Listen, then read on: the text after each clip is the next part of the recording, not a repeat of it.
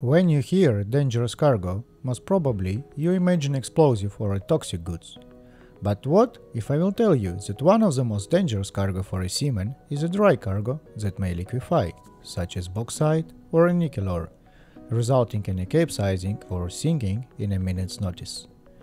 Nickel ore carriage represents just 0.06% of world trade, but has resulted in 80% of deaths at sea during the last 10 years.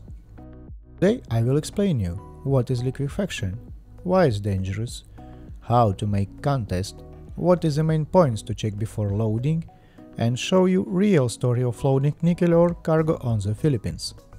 As you can see, channel is newly created and I will appreciate your assistance. Like, subscribe and share your opinion in the comments. Thank you. Cargo liquefaction continues to be the greatest reason to loss of life in the bulk sector. In fact, in the last 10 years, the lives of 70 seafarers were lost as a result of 5 bulk carrier casualties, including 4 carrying nickel ore and 1 carrying bauxite. Liquefaction occurs due to high moisture content in the mineral ore cargoes, which causes the cargoes to liquefy and shift, sometimes at a moment's notice, resulting in a capsizing or sinking before crews have time to react. But why, if this cargo is so dangerous, it still continue loading in huge volumes? Because nickel ore play a very important part for reproducing batteries and stainless steel. And you can't imagine our world without it, everyone need it. Cargoes that may liquefy if shipped at moisture content in excess of transportable moisture limit, such as mineral ores and mineral concentrates, related to Group A cargo of IMSBC code.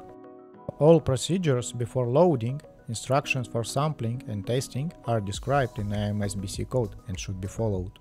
In the description you will find some link for the official documents for your references. Here only short brief. Before we proceed, you should understand main abbreviations. Flow moisture point is a percentage of moisture at which a granular bulk material becomes fluid. The flow moisture point figure for a cargo is tested in a laboratory during a flow table test. Transportable moisture limit is a maximum moisture content of cargo that is considered safe for transportation in the ships, and actual moisture content of the cargo tested in a laboratory only. TML is calculated at 90% of the flow moisture point, or allows a safety margin of 10%.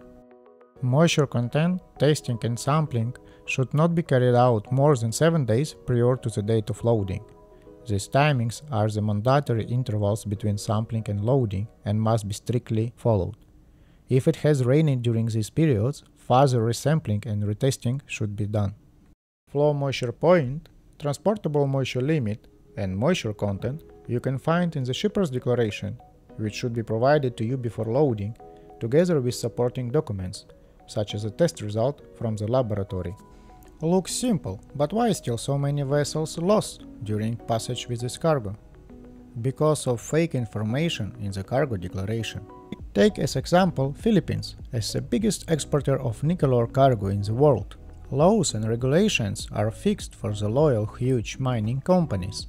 Shipper's declaration and laboratory test consist many mistakes and fakes. For example, in the Philippines, P&I surveyor can't send samples to independent laboratory by airplane since it's prohibited by Philippines law.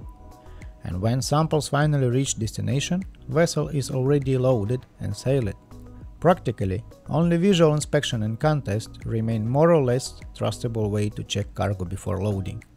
So, how to perform contest as per IMSBC code? Take a small can, fill it with a sample of the material, bring it down sharply from a height of about 20 cm, repeat it 25 times. Now we can see how to perform contest in a practical way.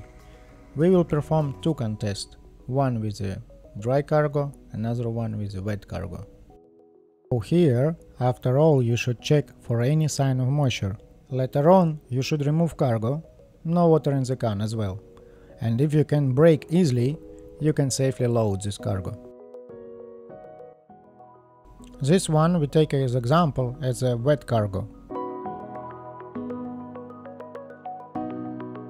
And here you can see like a cargo could be during the rain season. Wet on top, you can't remove cargo from the can.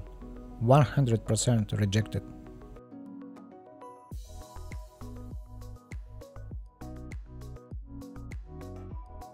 I had experience of loading nickel ore cargo on the Philippines island Homonhon, which is situated in the middle of nowhere, almost alone in the ocean. Vessel stayed at anchor a few miles away from the beautiful white sand beach and loaded by barges. Ship has been attended by quite professional surveyor who helped to the deck crew and performed contest few times per each barge. I was lucky to load in the dry season and haven't got any problem. But during the rainy season, as per local P&I surveyors, you can reject more than a half proposed cargo before complete this loading safely. Finalize. What can be done to prevent liquefaction? Carefully check shipper's cargo declaration and stated moisture content. Only accept the cargo if the actual moisture content is less than transportable moisture limit. Carry out visual monitoring during loading. If there is any indicators of high moisture content, stop loading and seek advice. Trimming the cargo to reduce the likelihood of cargo shift as required by IMSBC code. Conduct contest of samples at regular intervals at loading. Don't forget that you should monitoring this cargo during the voyage. You should perform regular visual check of the cargo surface for any moisture content on the top. And of course you should perform daily cargo hold bilge sounding. Hope this video was useful for you.